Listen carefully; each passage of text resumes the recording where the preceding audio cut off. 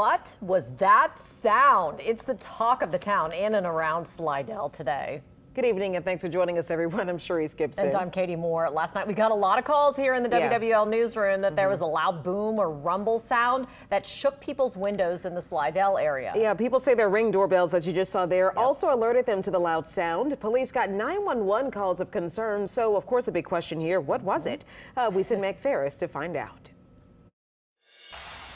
The Slidell Police, Amber. I'm concerned about a big, loud sound. It was a rumble. Apparently, it's happened amongst a wide area here in Slidell, but there was a big rumble and almost like an explosion. It happened Tuesday night around 7:45. When I arrived home around 8 o'clock, my 6-year-old nephew called me and said, I heard a big boom, our entire house shook. And they're in like the Eden Isles-ish area. The Ring doorbell app sent a notification asking about the boom or notifying about the boom. So what did you hear? I didn't hear the noise, but I heard all over social media that it could have been aliens or somebody invading us. So we turned to the Slidell Police Facebook page. And sure enough, they confirmed that at least one green alien in a spaceship had been seen in Slidell. But as proper journalistic sourcing dictates, we wanted a second source for confirmation and turned to the feds at NASA. NASA's Stennis Space Center is the nation's largest and premier propulsion test site, and it supports a variety of test projects.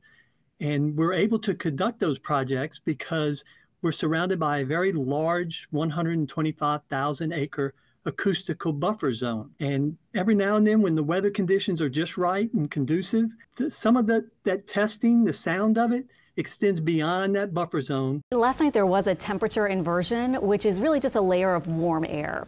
And so when you have that, sometimes it can enhance sound because the sound waves travel up, they hit the warm air, and then they get bent back to Earth. So inversions can make sound heard at farther distances, like from that rocket engine being tested Tuesday night at Stennis in Bay St. Louis, all the way to Slidell. But I kind of had a feeling it was Stennis Space Center. But yeah, it was pretty cool to experience it, and knowing that it's from the NASA station, that's pretty cool. Mystery solved.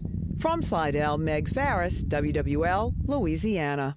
All right, now we know. All right, NASA Stennis is a federal city and has about 50 different agencies. They're working on a variety of missions and endeavors. So it's not